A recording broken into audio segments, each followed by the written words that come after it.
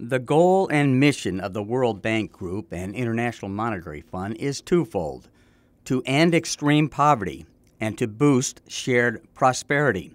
Jim Yong Kim, the president of the World Bank Group, says the first path to achieving inclusive and sustainable economic growth is laying the foundation for more effective public services, and that's done by improving governance, tackling corruption, accelerating infrastructure investment, lowering real and perceived risks of private investment with fair trade policies for all, and also by creating markets, bringing the benefits of private sector innovation to developing countries.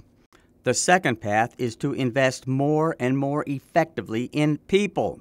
He's calling on the thousands of government officials, academics, private sector leaders, and civil society members to invest in human development, provide better health care for all, particularly prenatal health care for pregnant women, and resources that will prevent malnutrition in children. Kim says more funds for education are needed that will prepare students for the jobs of the future, and the building of social safety nets that meaningfully protect the poor are urgently needed. In today's world, demands for digital competency are accelerating. Low-skilled jobs are rapidly being eliminated. The remaining jobs and those of the future are demanding new and sophisticated skills. The World Bank says it's the world's largest funder of climate-related investments.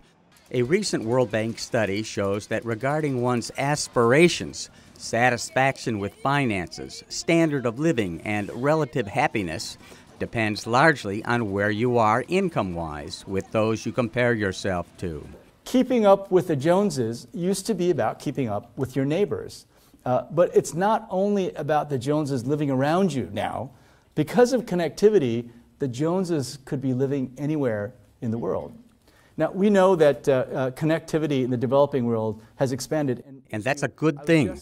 Internet access for the poorest 20% has nearly doubled since 2009.